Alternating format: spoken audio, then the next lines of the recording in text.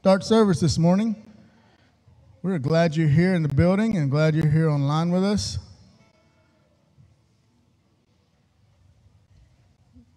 Oh, no. If y'all stand and sing with us.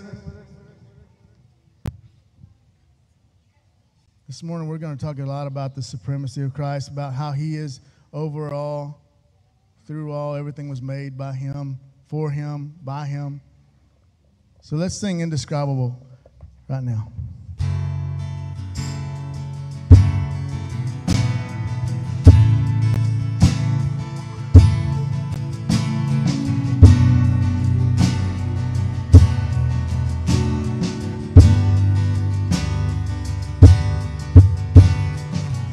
From the highest of heights to the depths of the sea, creation's revealing your majesty. From the colors of fall to the fragrance of spring,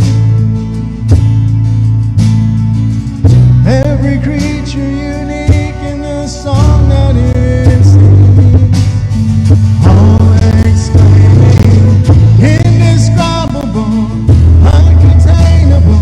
You placed the stars in the sky and you know them by name. You are amazing, God, all powerful, untamable, awestruck we fall to our knees as we humbly proclaim, you are amazing, God. Who has told every lightning bolt where it should go, or seen heavenly storehouses laden with snow? Who imagined the sun and gives source to its light, yet conceals it to bring us the coolness of night? None can fathom, indescribable, uncontainable. You place the stars in the sky and you know them by name. You are amazing, God, all powerful, untamable, awestruck we fall to our knees as we humbly proclaim, you are amazing, God.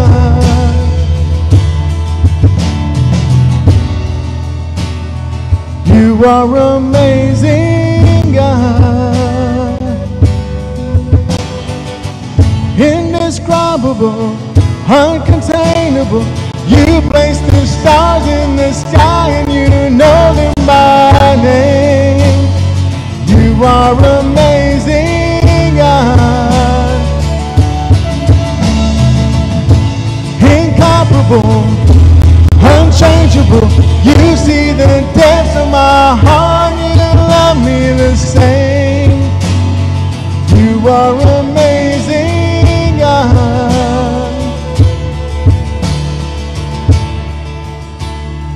You are amazing, God.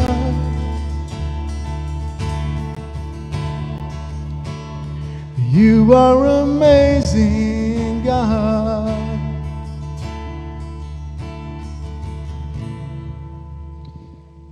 All right, good morning, Living Hope.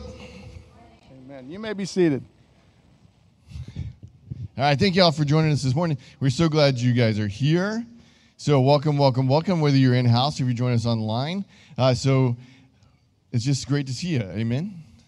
Amen? Hey, all right, so as you came in this morning, you should have got something that looks like this. This is our worship guide. So if you open it up, there's some announcements and some different things in there. I'll come back to that here in a second. But first, I want to talk to you about this card here, which is in the seat back in front of you, or it is online, and there's a QR code, should be above my head here or somewhere around me. So if you are online, click on that thing, and it'll take you to everything you need for Sunday morning. So it'll be our connection card is on there. Our worship guide is on there. So if you guys came in and you missed that, you can click on that thing there and get all that stuff for you. But if you came in this morning and you are a guest with us for the first time, or you're a guest with us the 100th time, we want you to fill this connection card out because we want to connect with you. Also on the back side of that, if you guys are here and you need prayer, put that on there because we want to pray for you. Whatever you have going on in your life, whatever you have going on in your family's life, please put those on there. We'd love to pray for you guys. All right, so let's come back to this bad boy. All right, this is our worship guide. If you open it up, there is some announcements in there. Lots of announcements that I'm not going to cover, but some that I am. And so today, Church on Purpose, tonight here at 4. So come back tonight. Yep, so Joel Bratcher from the BSM is going to be here tonight to talk to us and give us information about how we can partner with them to reach international students here in Bryan College Station. So we have a ton of international students that come in, families that come from all over, students that come from all over, a way to reach them so we can partner with the BSM. Now also too, in your worship guide, so specifically on this one, this is what I want you to do. Okay, on the inside here, it says there's a new member class, and it says it is supposed to be next week. Okay, what I want you to do is take your pen out right now, go and scratch out that date and that time, and put TBD because we have to postpone it. So we don't have new member class next week. So if you're planning on coming and you signed up already, just know we're going to delay that a little bit. We'll let you know when that's going to occur. Okay, so I think that's all that I have today, right? Is that it? No, I forgot. One of the best things ever.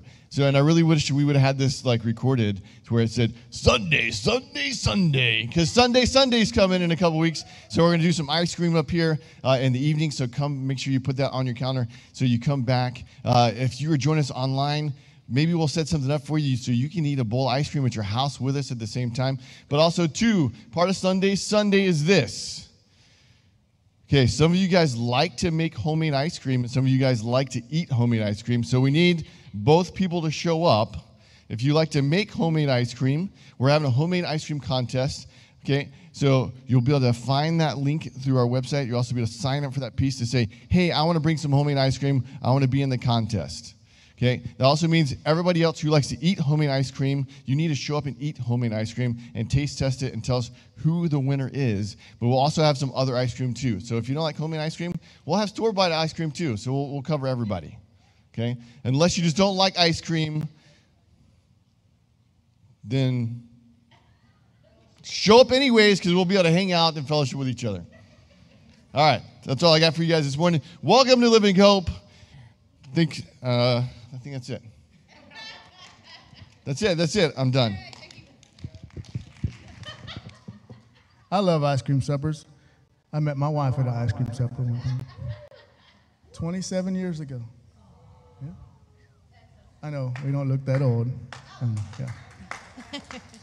Y'all stand and sing some more with us. We're still going to sing about Jesus and how great he is, how high he is, how wonderful he is, how marvelous he is. I found there's an old hymn. It's Immortal, Invisible. We sing it a little different than the old hymn, but it's from 1 Timothy 1:17. I'm going to start with verse 16 here. It says, Paul's talking to Timothy here. It says, but I received mercy for this reason, that in me as the foremost, Jesus Christ might display his perfect patience as an example to those who were to believe in him for eternal life. To the King of the ages, immortal, invisible, the only God, be honor and glory forever and ever. Amen.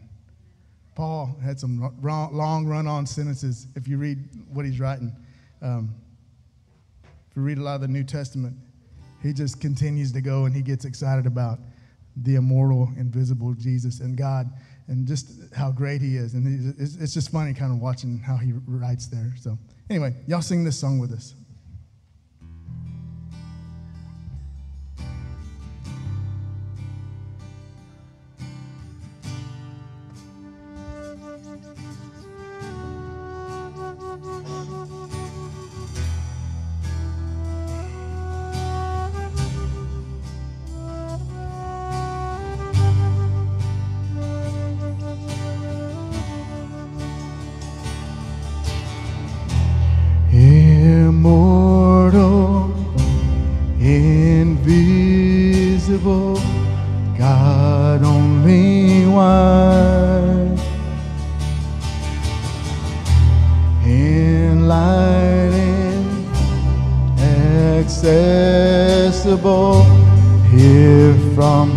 our eyes.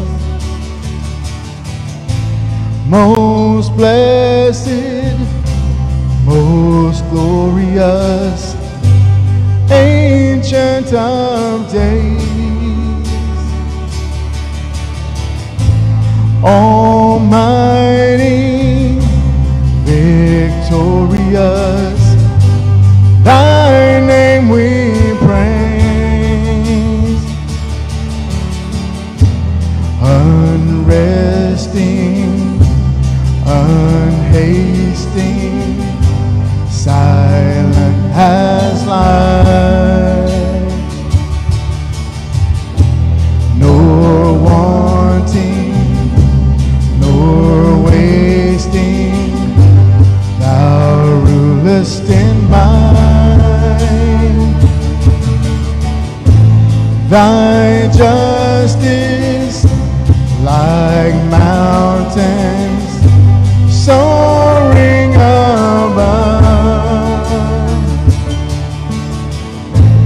Thy clouds which are fountains of your goodness and love.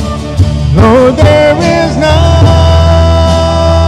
like you, my Jesus, my Jesus. Nothing compares to you, my Jesus, my Jesus. To all life Thou givest, both great and small. In all life Thou livest, true life of all. Great Father of glory, pure Father of light,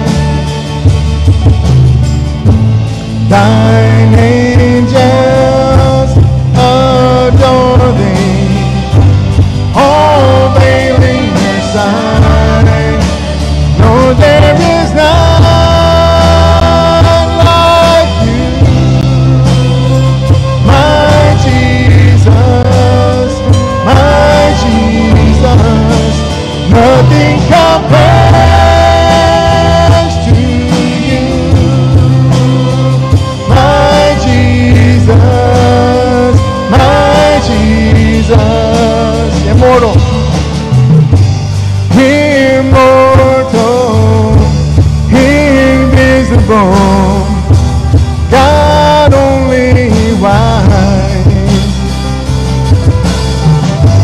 enlightening, accessible, hid from our eyes. Most blessed, most glorious, Ancient of Days, Almighty, victorious, Thy name we praise. Lord, there is none like you, my Jesus, my Jesus. Nothing compares to you, my Jesus, my Jesus. Lord, there is none like you, my Jesus, my Jesus. Nothing compares to you, my Jesus, my Jesus. Amen.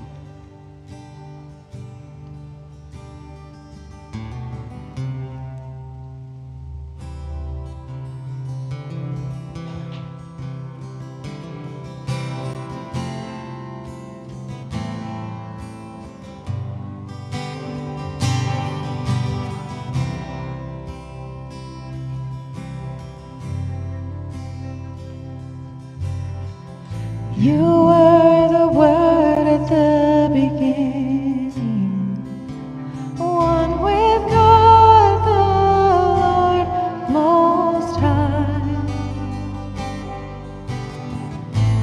Your hidden glory in creation, now revealed in you of Christ. What a beautiful name it is. What a beautiful name it is. The name of Jesus Christ, my King. What a beautiful name it is. Nothing compares to this. What a beautiful name it is. The name of Jesus.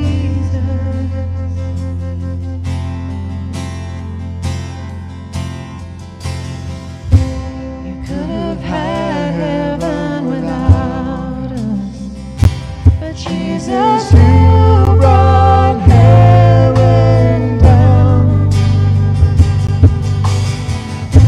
Your sin was great, your love was greater, and what could separate us now? What a wonderful name it is. What a wonderful name it is. The name of Jesus Christ, my King. What a wonderful name it is. Nothing compares to this. What a wonderful name it is. The name of Jesus. What a wonderful name it is. The name of Jesus.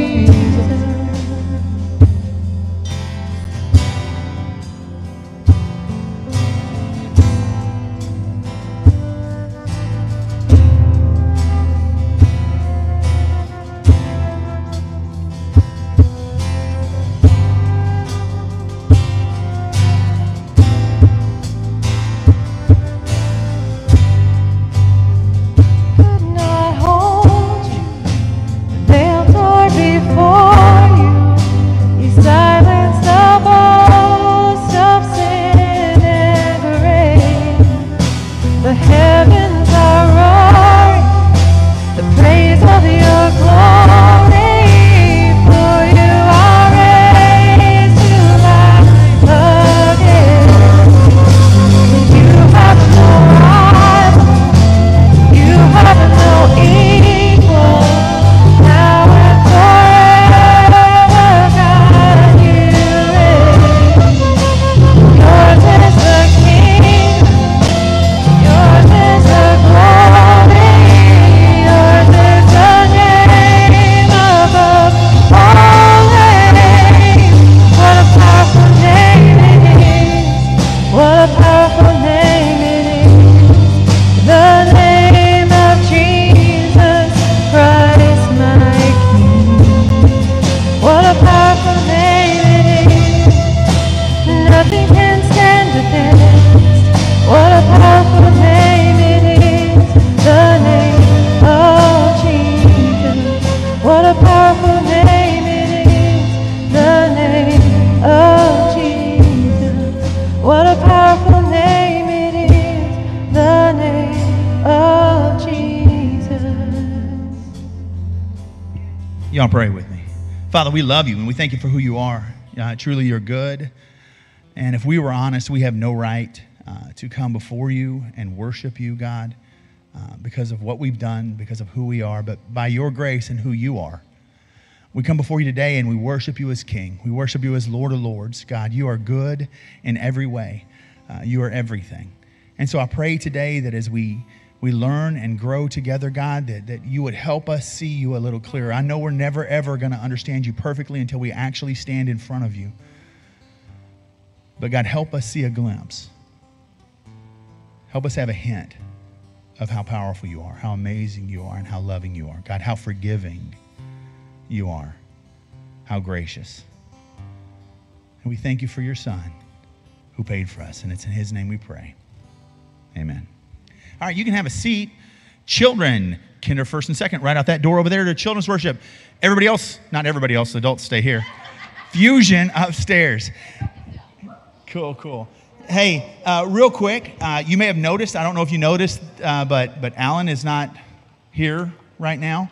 I'm sure most of you missed him out in the hall, and you get used to seeing him jump around up here and be ready and stuff. We're missing him today because he loves us very much. That's why we're missing him today. Alan got exposed this last week to COVID, and just like he's been throughout this entire thing, he's been very cautious and said, hey, man, it would break my heart if I gave this to anybody or it was me that made somebody sick that I love so much. And so he chose to quarantine today. But what he did do is he took yesterday, which is supposed to be his day off, and he went ahead and recorded the sermon for us. And so we're going to sit and we're going to watch a sermon. I already did that. We're gonna watch a sermon together. It should be pretty amazing. I know what Alan's preaching on, and if we would just get a glimpse of it, I believe it would change our lives. So sit back and check this out. Good morning, everybody. If I have not had a chance to meet you, I am Alan. I'm the pastor here and one of the elders. I'm going to say welcome to everybody. Every Sunday morning for the last several weeks, I've been saying welcome to our worship service, whether you are at home or whether you're here in the building. And so today I have a unique opportunity to say welcome to those at home, just like I am. As you heard a moment ago, I am under quarantine right now, and so I've invited you into this place, my bedroom, where I'm quarantining. Pray for me and pray for our family. Pray for Ashley. She kind of manages the household while I'm under quarantine. Pray that we all stay healthy and safe and all that good stuff. So anyway, we are thrilled that you're with us today, and that I have an opportunity to preach to you via technology, although I wish I was there in the building with you. Today we start a new series called The Supremacy of Christ, and it's going to walk us through a bit of Colossians, and then in a couple of weeks it'll walk us through a portion of the book of Hebrews as well. We'll see about who Christ is and how he is supreme in all things. I hope that you have your worship guide handy, whether you're there in the building or whether you're joining online. On those worship guides, there's a place where it shows where we are in our reading plan for the year, and then also the sermon notes for this morning. So we're going to be looking today at Colossians chapter 1. So I hope that if you've got a Bible, you'll open it. If you don't have a Bible and you're in the building, there should be one inside, under your seat or a seat near you where you can grab a Bible and follow along with us. If you need to look in the table of contents to find the book of Colossians, that's fine as well. As we get started this morning, I want to kind of take you back 35 years. It was 1986, and the White House Wildcats went into the Lindell Eagles basketball gym, and I'm proud to say that we came out number one. I mean, we came out with bragging rights because we were the middle school basketball district champs, and we could rightly say that we were number one. And perhaps you've heard that cheer before, or that chant, we're number one, we're number one. That kind of thing was going on. We were so excited to get back to our gym because our coaches didn't let us celebrate properly. We wanted to cut down the nets, but they wouldn't let us do that in Lindell. So we went into the dark of our own gym there in White House and walked into the gym and cut down the nets. And there was a guy or two that cut his hand while he was doing it. But we just knew that was the proper way to celebrate being number one. As I share that, there's nothing wrong with us celebrating our achievements and celebrating the fact that we have had success. But in the midst of everything that we have going on in our life, whether it's a basketball championship or otherwise, let's never forget who truly is number one. And that's the passage we're going to look at this morning, to see who is truly number one. You see, the Apostle Paul was writing this letter to a church in the city or town of Colossae. He didn't start this church, but he knew the folks that were a part of that church, and he knew that there was some false teachings going on. And so he wrote this letter to them to point them to the truth about who Jesus is so that he could clear up some of this false teaching. I would invite you to join me by reading Colossians chapter 1, verses 15 through 20 this morning. Here's what it says. He is, and you need to know that if you go back to verse 13, we see that the he there is the beloved Son of the Father. So this is Jesus Christ when it says he. He is the image of the invisible God, the firstborn of all creation. For by him all things were created in heaven and on earth, visible and invisible, whether thrones or dominions or rulers or authorities. All things were created through him and for him. And he is before all things, and in him all things hold together. And he is the head of the body, the church. He is the beginning, the firstborn from the dead, that in everything he might be preeminent. For in him the fullness of God was pleased to dwell, and through him to reconcile to himself all things, whether on earth or in heaven, making peace by the blood of his cross. What I want to share with you this morning is kind of the background of what's going on. As I mentioned, Paul is writing this to address some false teachings, some very big, important false teachings that he needed to correct about who Jesus is. False teachings are referred to as heresy, and this heresy that he's addressing, we don't really know all of the particulars about it, but we do know that this heresy was questioning Jesus' divinity. There's a lot of speculation over what the heresy is, but the reality is that it's most likely, in my opinion, an early version of what would come to be known as Gnosticism. The word gnosis comes from the Greek word, for knowledge. And the Gnostics believed a few things that would be completely wrong. And for you to understand what this passage is saying, we need to understand who the Gnostics were. 4 things I want to share with you about Gnosticism. Number 1, they believe that all matter is evil. And so therefore, God could not have created the world, but instead something they would refer to as an emanation did. And it's the idea that God created something that created something that created something that created something that were less than God, that kind of was a special being, an angelic being, if you will, an intermediary of sorts, but that God himself did not really create the world, that one of these emanations of God did. The second thing that Gnostics would believe is about Jesus. They would think that Jesus was not the unique Son of God, but instead he was one of these emanations, one of these intermediaries. Perhaps he was the most important created being of God, but that he was not God himself.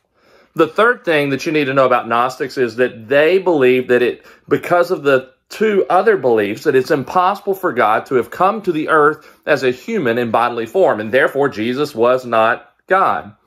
And all of these things being the case for the Gnostics, the 4th thing is that Jesus is not the center of our salvation, but that instead for us to have salvation, we have to climb a ladder of sorts to get to God, to get through all of these emanations of God, and that we need a special gnosis or a special knowledge. And so as you can see, this was a messed up belief system about Jesus. And so here's Paul writing this early, the beginning part of this book of Colossians as a bit of a hymn, if you will, a song or a poem or a right teaching about who Jesus Christ really is, in order that he would correct these heresies that they were experiencing.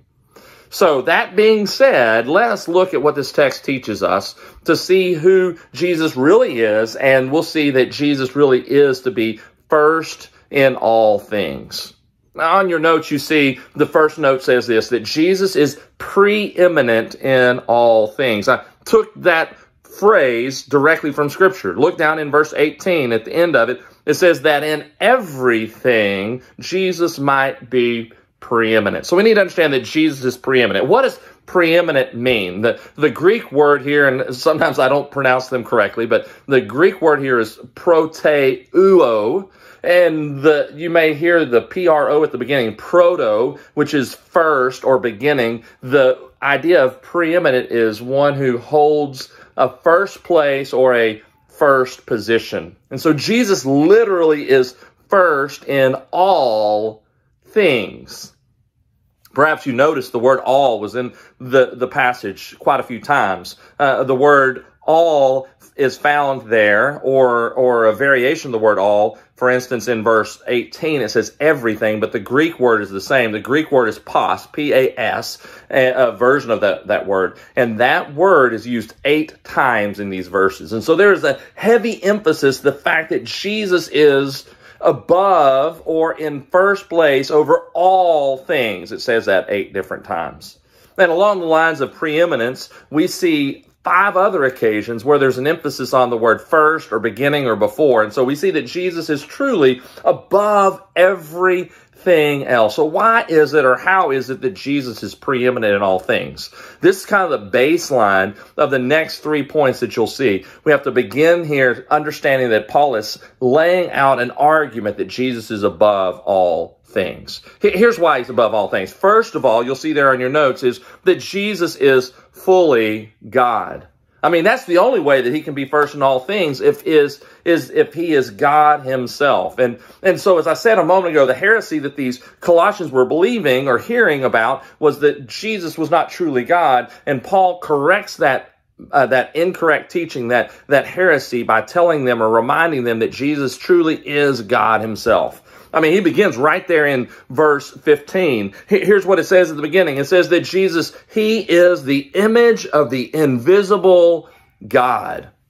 The word image here is the Greek word icon. It's like the word we would think of in English, icon, but it means representation or manifestation. And so in this sense, when it says that Jesus is the image of the invisible God, it's indicating that Jesus is the representation or the revelation and the manifestation of God himself. But what we mean by a representation of God is that Jesus is our ability to see and know and understand God at the best of our ability.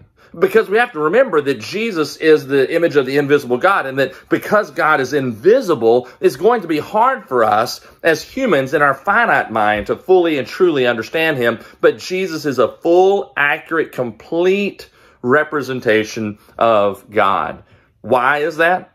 Because he is God. Look at, or maybe you won't take time to glance at this verse, but consider this verse found in the book of John. John chapter 1, verse 18. In verses 1 through 18, John, at the beginning of his gospel, really spells out who Jesus is and describes him as the Word of God and how he was with God and how he created everything. And we'll get to that in a moment. But in verse 18, it says this: no one has ever seen God, the only God, who is at the Father's side.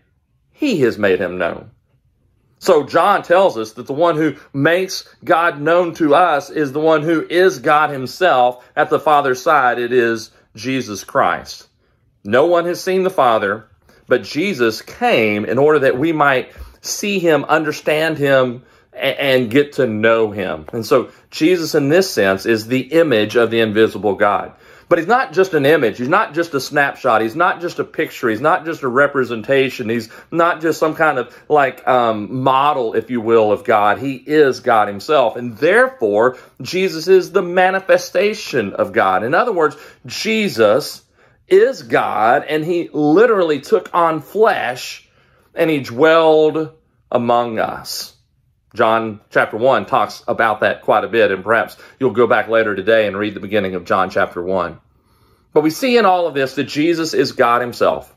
He is God incarnate, meaning that he is God taking on flesh. Now, I know this is hard to fully understand in our finite minds. How can God put on flesh? And how could a man be fully God? And yet with Jesus, he was 100% God and 100% man. And so God came to us in the Son of God, Jesus, as our representation or image of God. I want you to also look down in Colossians chapter 1, verse 19.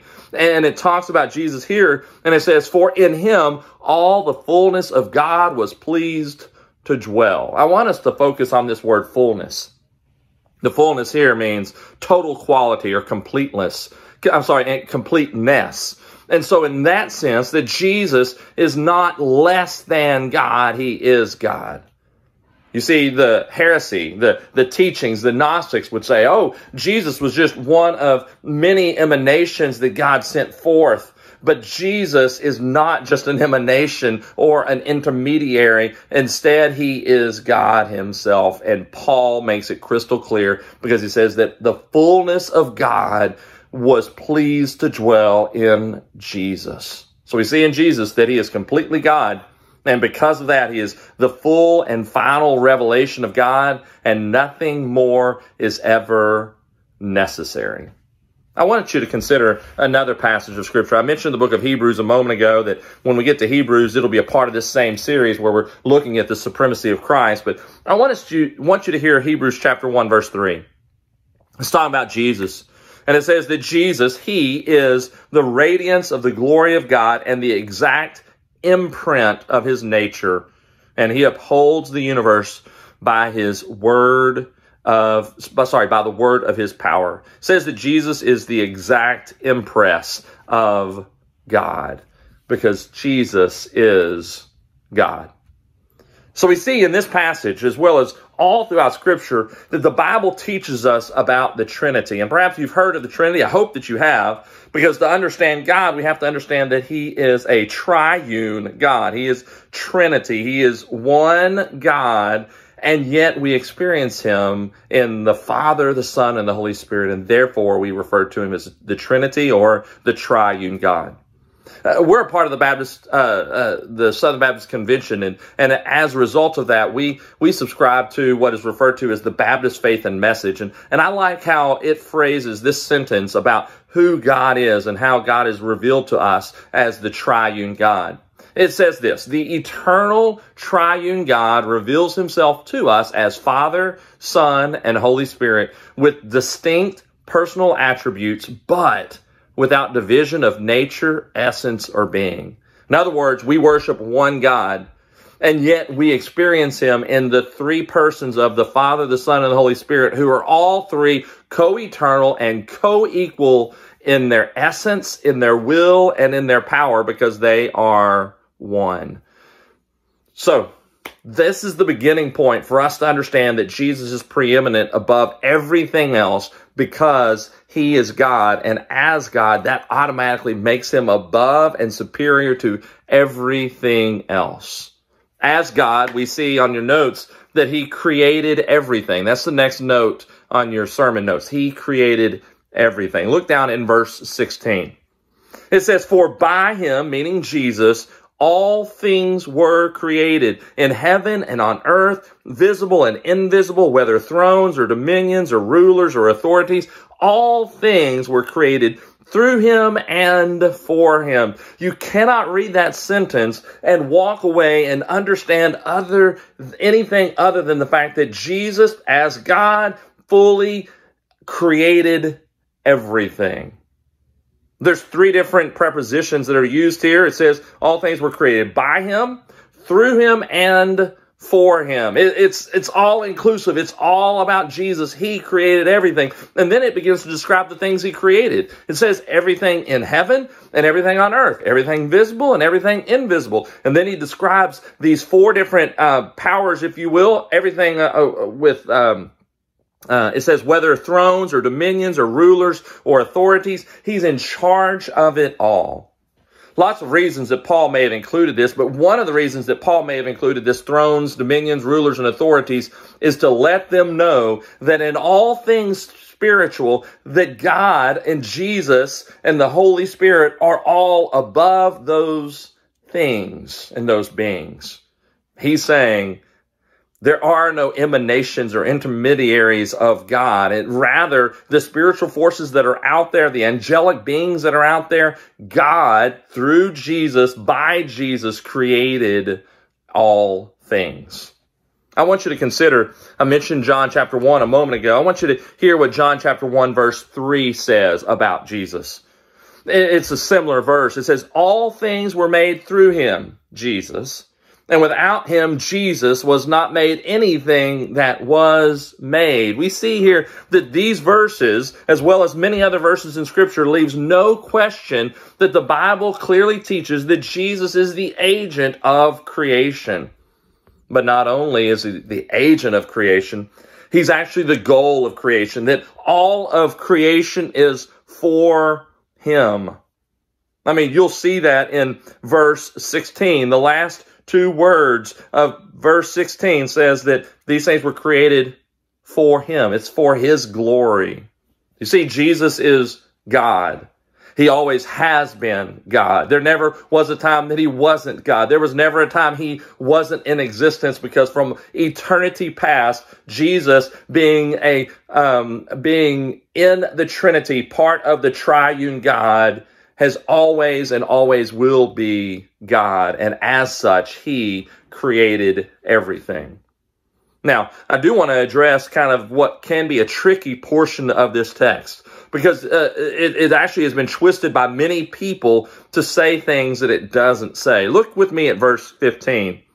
It describes Jesus as being the image of the invisible God, and then it uses an interesting phrase about him. It says he is the firstborn of all creation. What in the world does Paul mean, firstborn of all creation? Does this mean that Jesus was born? Absolutely not. But there have been those, and there are those who teach that false doctrine. You see, starting back as far back as the 4th century, there was a preacher by the name of Arius, A-R-I-U-S, Arius. And he began to teach a heresy that became known as Arianism, named after him. And Arius taught that verse 15 here in Colossians chapter 1 is teaching that Jesus was created. Now, the church as a whole realized that this was a heresy, and they fought against this heresy. In fact, there was a council or gathering of all the bishops, or many of the bishops in that part of the world, that came together in a city called Nicaea. And there was a council of Nicaea that was held in 325 AD. And as a result of that, they fought against this false heresy that Arius was teaching, that Jesus was created. And they came up with what is known as the Nicene Creed. Perhaps you're familiar with it. It's an important creed for us to study and understand because it's pretty solid, biblically speaking, about who God is and really unpacks who the Trinity is. But I wanted to pull one portion of the Nicene Creed out that kind of describes who Jesus is.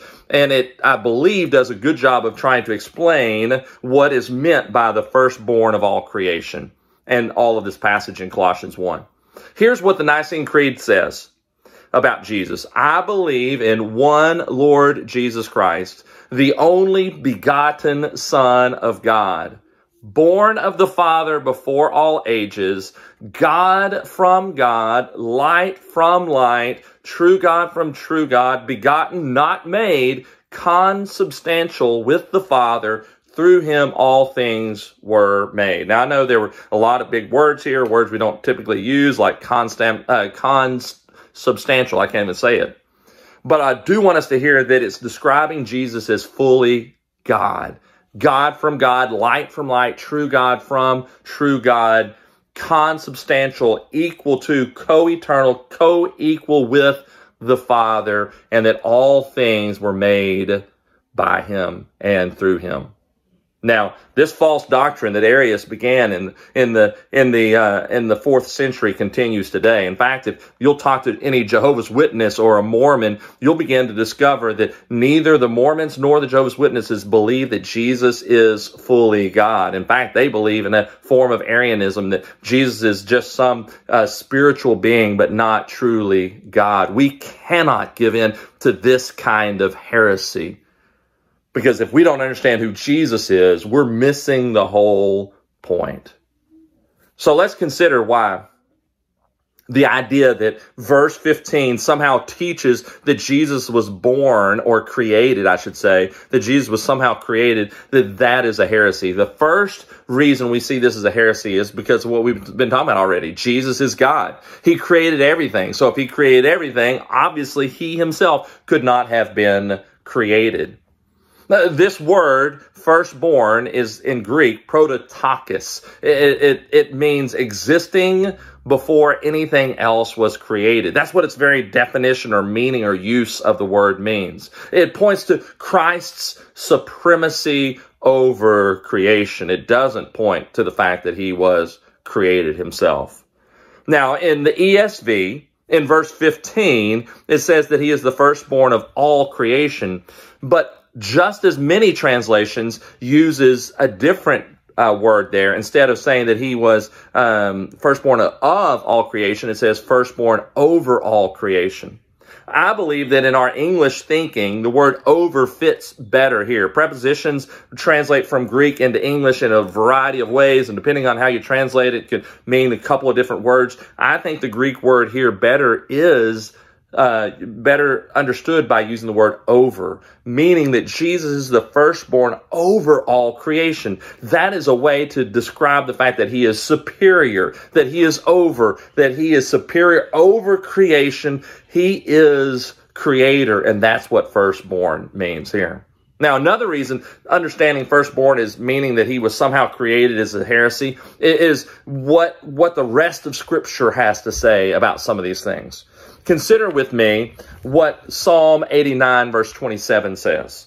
In Psalm 89:27, when it's written in the Greek, the same word, prototokos, that's used in Colossians is used also in Psalm 89.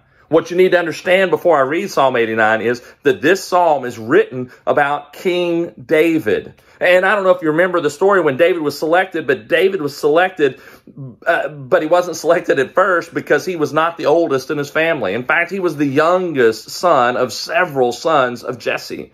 And he was the youngest of them all. And yet we see in Psalm 89, verse 27, about David, God says, and I will make him, this is talking about David, I will make him the firstborn, the highest of the kings of the earth.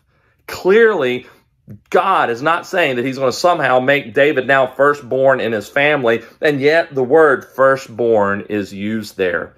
In other words, firstborn in Scripture can be used in a figurative manner, and usually is, to refer to one who has been exalted to the highest place. And so with David, he was exalted to the highest place. As a result, when we see that word used in Colossians, we see that Jesus, because he is God and because he created everything, is exalted to the highest place.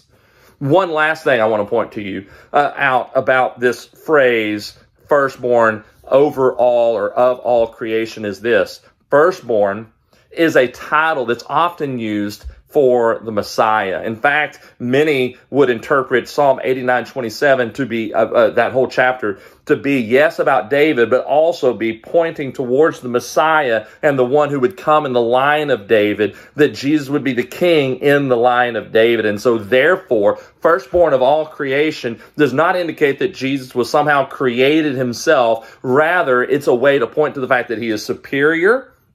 It points to the fact that he existed before everything else, and it points to the fact that he has the highest place, and that he himself is the Messiah, that Jesus is the promised one. I want us to look at one other aspect as we consider this phrase, firstborn over all creation. Jesus clearly is not created. Look down in verse 17. The beginning of verse 17 says, and he, meaning Jesus, is before all things. He is before all things in time because he created everything else. So therefore he was before them. He's always been in existence. There was never a time that Jesus did not exist. Jesus has been in existence and the Son of God from eternity past. And because of that, he is before all things. And of course, before all things would also mean his primary importance above all things as well. So we see with Jesus that he is above everything because he is God and because he created everything. And then this brings us to the last point that points towards the fact that he is preeminent. And that is that he brings redemption. Look with me at verses 18 through 20. Look at what it says about Jesus here. It says, and he is the head of the body, the church. He is the beginning, the firstborn. There's that word firstborn again. He is the firstborn from the dead, that in everything he might be preeminent. For in him all the fullness of God was pleased to dwell, and through him to reconcile to himself all things, whether on earth or in heaven, making peace by the blood of his cross. So we see here that just in this section, that just as Jesus is Lord over creation that we read about a moment ago, Jesus is also Lord over the new creation. We know that Paul in several places will refer to a new follower of Jesus or a Christian as one who is a new creation. The old is gone, the new has come. We've been made new in Jesus Christ. We've been redeemed by Jesus. We've been reconciled by him, and we are a new creation. And so just as Jesus is Lord over the creation and the created order, he's also Lord over his new creation, followers of Jesus and his church.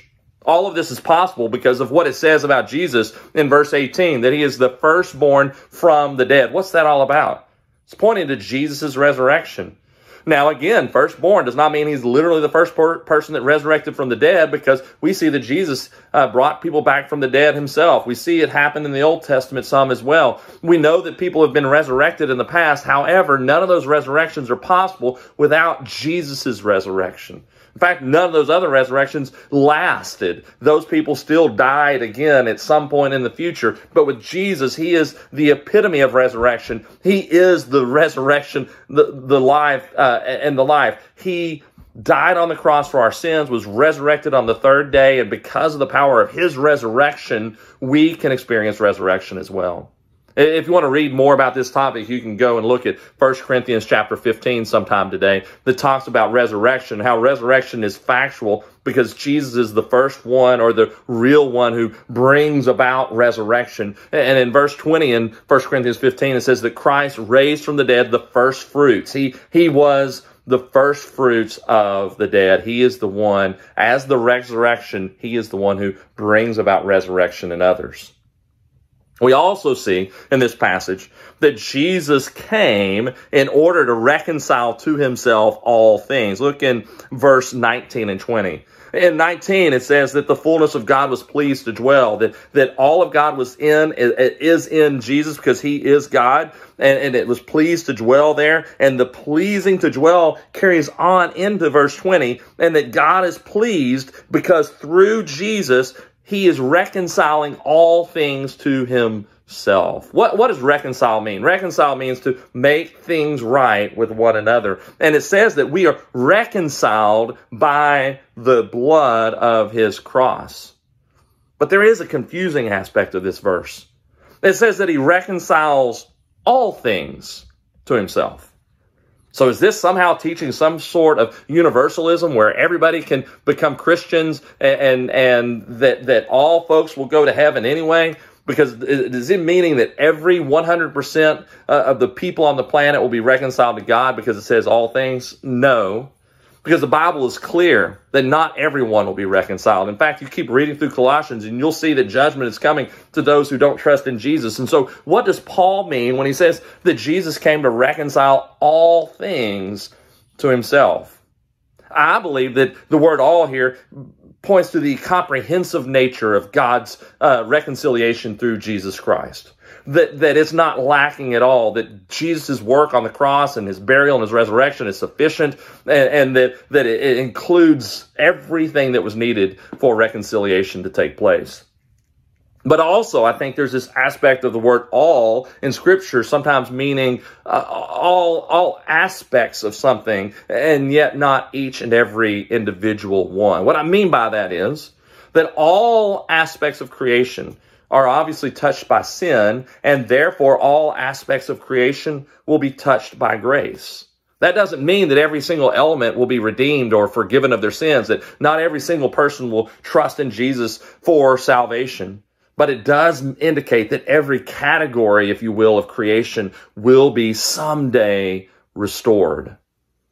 In fact, if you'll keep reading through Revelation, you'll see that there's a new heaven and a new earth, that God through Jesus will be restoring the creation one day. And if you'll read Romans chapter 8, it talks about some of that as well.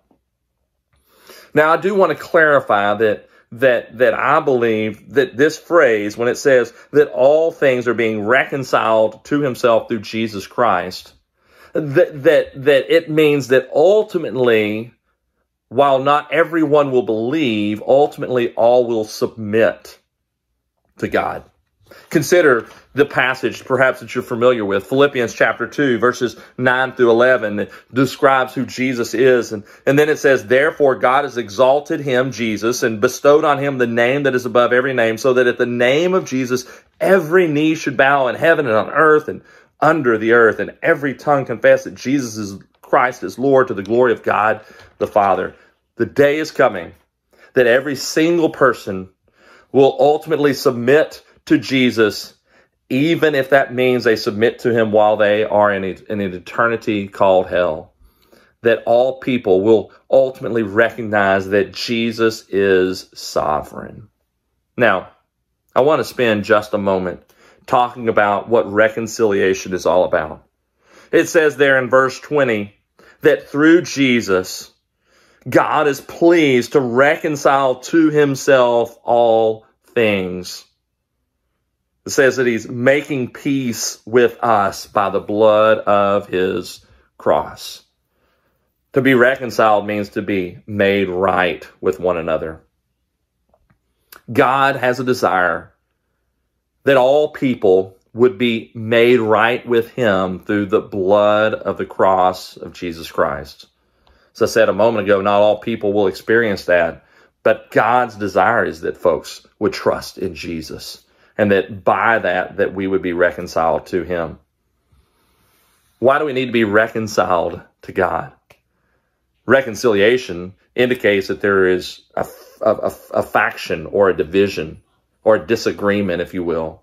The Bible is clear that all of us are sinners, and that because of our sin, that we are ultimately always forever separated from God, that our sin separates us from God. The Bible indicates that the wages or the results of our sin is death, and that we will experience both physical death and spiritual death, and ultimately forever separation from a good and holy God. And yet, God made a plan. And that plan was to use his Son, Jesus Christ, who is above all things, to send him to this earth, that he would live on this planet like you and I, that Jesus would not give in to sin, that he would not commit sin of any sort or fashion, and that he would still willingly go and die on the cross for our sins. You see, the reason that Jesus came was not only to reveal God to us, but also to give us an opportunity to be reconciled to God, to experience peace with God that comes only through the blood of the cross. The Bible says that if we'll turn to Jesus in faith, trusting that he is the way for salvation and that there's nothing we can do on our own, if we'll turn to Jesus in repentance or for asking for forgiveness of our sins, that we can be made right with him again. And that this pleases God, that Jesus came on a rescue mission that we might be reconciled to him. And you see, it's on the basis of everything we've looked at this morning from Colossians chapter 1, verses 15 through 20, that Jesus has first place in all things. He's God, he's creator, he's redeemer, and therefore, by his very definition, he has first place in all things. My question for you is there at the bottom of the sermon notes. The question is, but does God, or does Jesus, I should say, does Jesus have first place in your life? I would encourage all of us to acknowledge and submit to the fact that Jesus is first. And because he's first, we should acknowledge that fact in our lives, in our families. He's first in our families. He's first in our marriages. He's first in our jobs. He's first in mission and ministry. He's first in how we spend our time. He's first in the things that we do. He's first in what we watch on television, what we do on the internet. He's first in our worship. He's first in our life. He's first whether we acknowledge that or not. But my question is, are you living your life in such a way that is a reflection that he is above all things? You know, as I've read this text and I've thought about it this week, it's reminded me of just how important it is for us to rightly understand God. For us to understand God, we must seek him. We must seek to understand him and study him through his word. His word is his revelation to us. Jesus is the ultimate revelation, and then he has the written word, the Bible, for us to study to understand who Jesus is. All of this could be described as theology. Theology is the study of God through his word. And correct theology really, really matters. Because what was going on in Colossae and what was going on with Arius that I talked about in the 4th century and what's going on in the Mormon church or the Jehovah's Witness church or a lot of other places is an incorrect understanding of who God is, an incorrect theology. It's a false theology, a false doctrine, a heresy. We must never give in to these false teachings. But in order for us to avoid false teachings, we must study God. We must study His Word. We must understand theology. We must understand who God is. And all of that will lead us to a correct doctrine, a doctrine that we can teach to others and pass on to others, that we can pour into our own children and to our spouses and to our friends and to those in our D groups and to those in our hope groups, that we're passing on correct doctrine instead of false doctrine. As we've seen this morning, the foundation of correct doctrine is Jesus Christ Himself. And we cannot have Christian principles in our lives and in our nation and in our families and in our church without first knowing Jesus Christ Himself. But I would encourage you, don't just stop there. Don't just gain knowledge, which we must from God's Word and from studying Scripture and studying theology and understanding doctrine. Don't stop there, but go out and now live this correct doctrine so that our understanding of who Jesus is impacts our daily lives as we live out our lives. When we do all of this, then we're going to see that the supremacy of Christ, the fact that Jesus is first place in all things, brings the answer to everything else in life. Whether it be wars and factions, racism or starvation or illiteracy or relationship issues or crime problems or whatever, financial issues, whatever's going on in your life, when we see that Jesus is first in all things, then He begins to bring the answer to those things we're facing. You see, since Jesus is God, since Jesus is Creator, since Jesus is Redeemer, He is supreme and above everything else. So if Jesus is all of those things, if He's able to handle creation, if He's able to handle reconciliation, which He is more than capable because He is fully God, if He truly is supreme and above all things, then I encourage you this morning to trust in Him in whatever situation you're facing. Because you see, He's above it all, and He's going to guide you. It's interesting, as I prepared this week, I didn't know I would end up being in quarantine for COVID possibilities and things like that.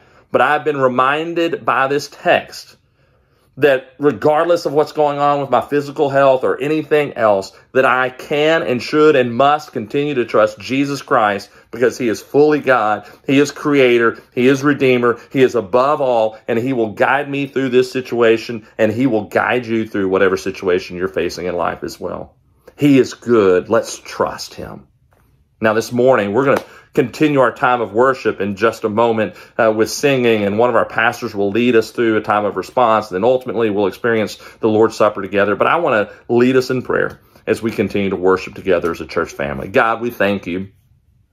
We thank You that You sent Your Son, Jesus, who is fully God, from eternity past into eternity future.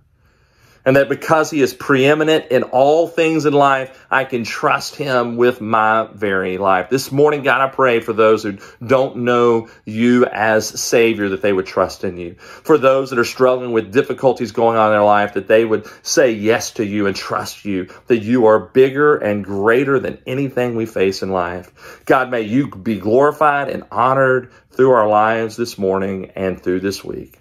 It's in Jesus' name that we pray. Amen. So now we have a time of response, a time for you to have an opportunity to do some business with God. Hopefully, as you've listened and learned today, God's been speaking to you in your heart. But maybe this is a moment where you need to do some business with Him, like I said, and come up to the altar and lay something there and say, God, You're God, and You're God over this, so I'm going to put my faith and trust in You. David and I will be up here. If there's somebody you need somebody to pray with you or just intercede with you for a situation in your life, come up and we'll pray with you. But whatever we do right now, my heart is for you that you would deal with God, that you would talk to Him and hear His heart on whatever's going on in your life. This is not a song we have sung before, so I'm just going to ask you to just stay seated and let God deal with you as we sing the song over you. If you know it, sing it with us. If you don't, listen to the words and let God speak to you through them.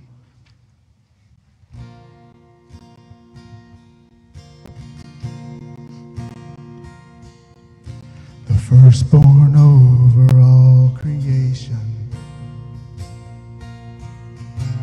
far beyond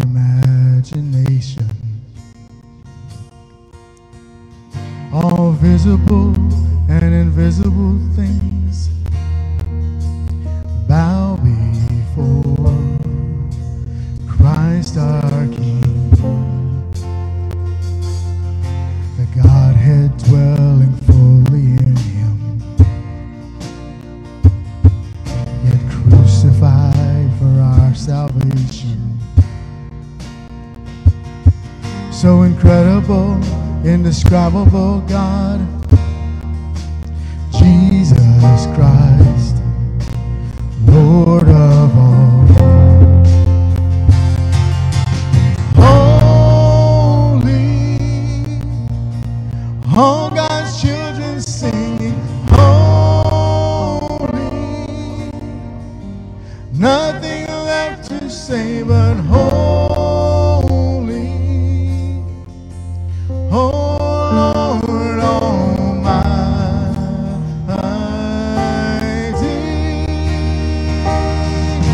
the radiance of God in person, beyond all human explanation. Once invisible, now a visible God, Jesus Christ, Lord of all. Holy, all God's children sing, holy, nothing left to say but holy,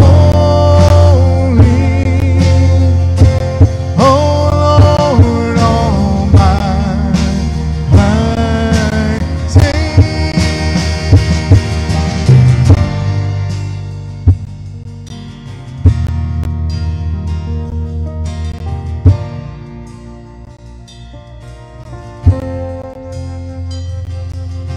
Sing now, sing as one. Come and join the angels. Come and join the song. A melody well known from beginning of creation to the end of kingdom come. Sing now, sing as one. Come and join the angels. Come and join the song. A melody well known from beginning of creation to the end of kingdom come. Holy, all God's children singing, holy, nothing left to say but holy, oh Lord Almighty.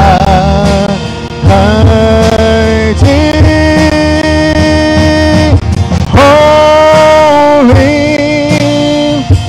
all God's children singing, holy,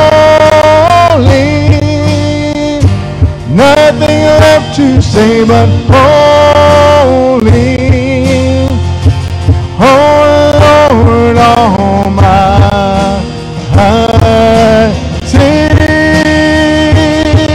Inconceivable, irresistible love,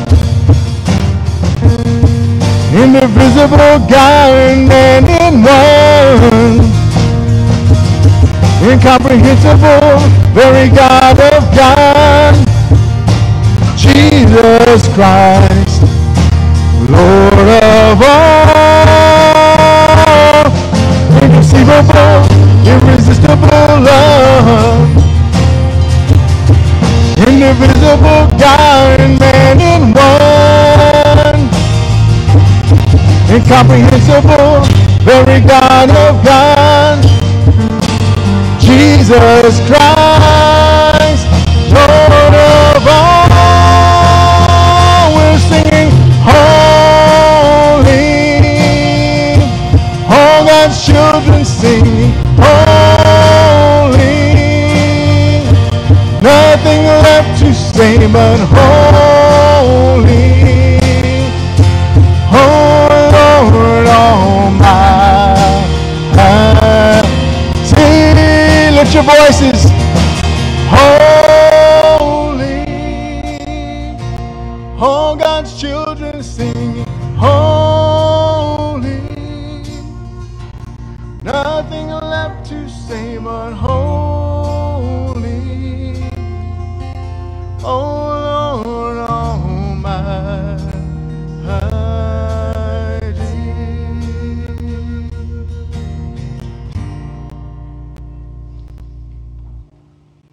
Amen. That's such a good message and a good song for transitioning into the Lord's Supper this morning. And so we're going to be doing, I want to give you a few instructions before we get there, though. First of all, parents, if you have children that are up in Fusion or over in the children's worship area that have professed faith in Christ and you would like for them to participate in the Lord's Supper with us, please, we want you to go get them right now. We're going to give you enough time to be able to do that. If that's what you would like to do, we want to invite them to join us. And also, do you want someone to go get your? Yeah, Peter would be great. Someone grab Howard. Peter. Howard can. He said he would take care of that. As they are going to get the children to come and join us in participating in this, there's tables in the four corners of the building in here, and so we're going to take a time. The scriptures tell us that Paul told the church in Corinth that he wanted the church there to take time before they actually take the Lord's Supper to examine themselves. And we want to take some time to examine ourselves. We know we've just had a time of response and all that, but this is a time where we examine ourselves before we take the supper, not only to make sure everything is good between me and God, but to make sure everything is good between me and my church.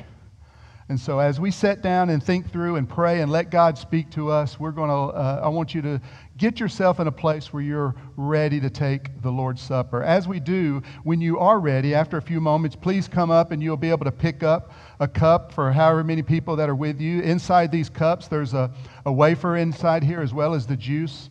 And so you'll just take those back to your seat and hold on to those until we are ready to take it together.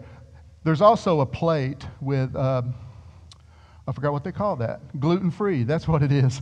There's a plate with gluten-free option for the cracker there on each of the trays, on the tables there. So have I forgotten anything? I don't think so. Eric and them are going to be playing some song to help us kind of get to that place. So I want you to just take some time to reflect, to prepare your hearts, and then when everyone has had a chance to come up and get those elements and go back to your seat, then we will take the Lord's Supper together. Okay.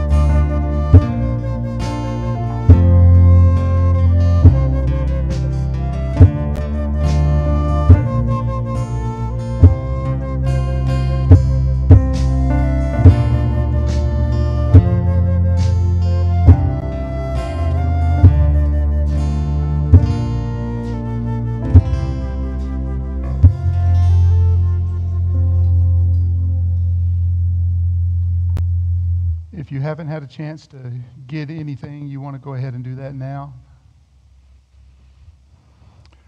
Paul, when he wrote to the church in Corinth, he said, "For I received from the Lord that which I also delivered to you, that the Lord Jesus, in the night in which he was betrayed, he took bread. And when he had given thanks, he broke it and said, 'This is my body, which is for you.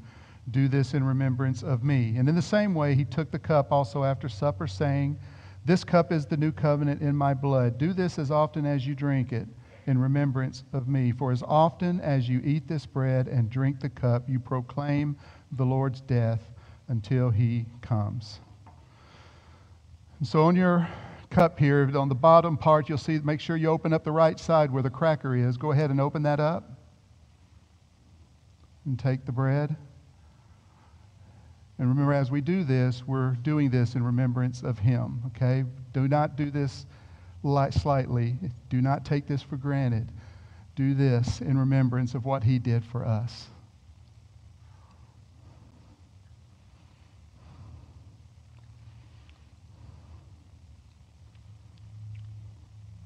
And if you'll open up your juice.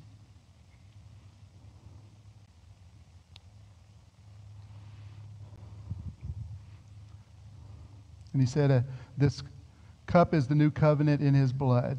Every time we do this in remembrance of him. Take and drink.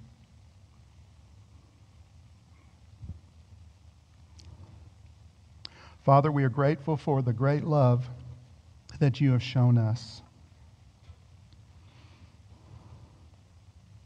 Help us to walk in a way that is worthy of your great love and to not take what you have given us, what you have done for us, and what you have called us to do. Help us not to take that for granted. It's in Christ's name we pray. Amen. Nathan? Yeah.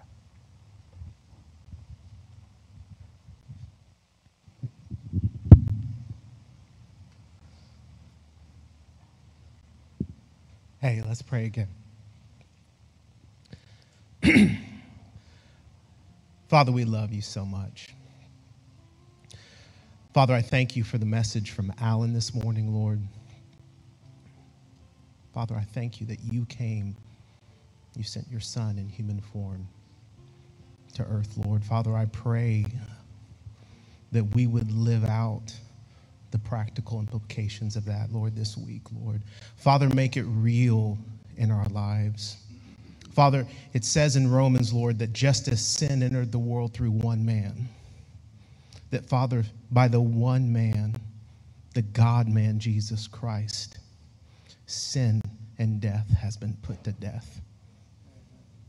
So, Father, I pray that it would be real. Father, I pray for those in this room for who it is not real, Lord, that, Father, by your Spirit, you would quicken the truth of the word that was spoken today in their hearts. And that we would know that Jesus is God and he has paid the price. We love you, Lord. I thank you for every soul in this room, Lord. May they know the deep love that you have for them, Lord.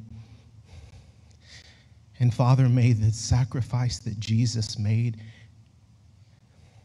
be real, Lord. That, Father, there is now therefore no condemnation for those who are in Christ Jesus. Thank you, Lord, that by Jesus we have peace with you. Amen. You are dismissed. I'm supposed to dismiss. We love y'all. Have a great week. That's what happens when they give me a mic.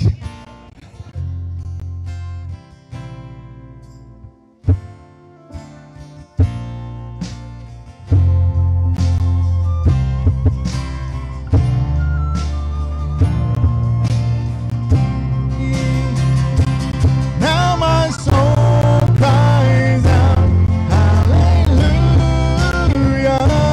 praise and honor unto thee.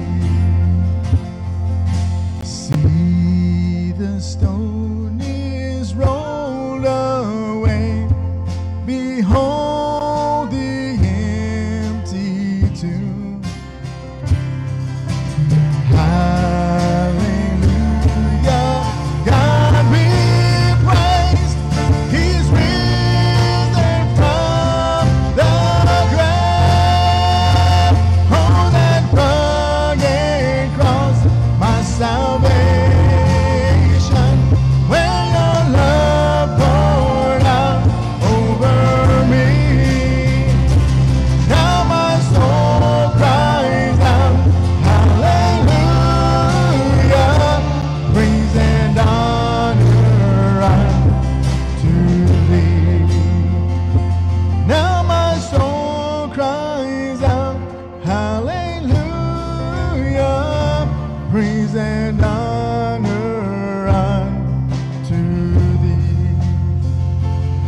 rise and dawn.